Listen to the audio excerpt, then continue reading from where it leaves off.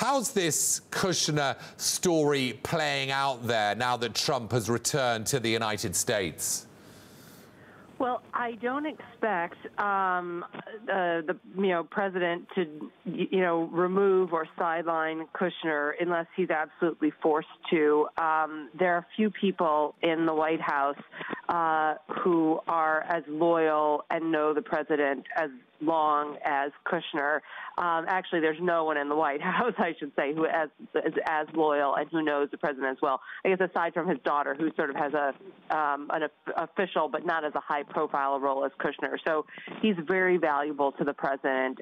He does play a very big role in the White House, as the eyes and ears and the voice of the president, and sometimes he's sort of seen as the honest broker between a lot of countries and the White House. So he's valuable, he's trusted, and he's loyal. So I suspect that how this will play out is that, Trump will defend him to the end. And if there's going to be any changes in his role, it's going to be because he's forced to, because the investigation around Kushner has become such a distraction or a liability to the administration, if it plays out that way.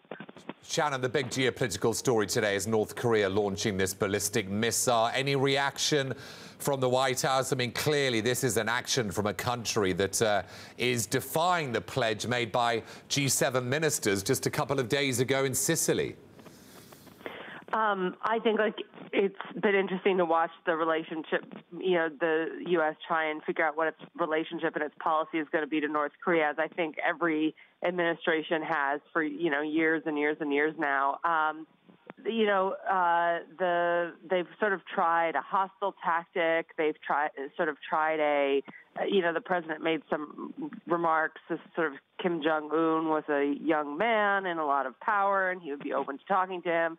So I still don't think they've figured out themselves what their policy or their stance towards North Korea is going to be. I believe they said they were, monitoring this and watching this, but it's just one of those reminders too that they were in the Middle East and trying to focus on issues in the Middle East, but North Korea is not going away. And in some respects, not to downplay the seriousness of the conflict in the Middle East, but North Korea, poses a much bigger threat to them that I think it's Kim Jong-un is demanding their attention.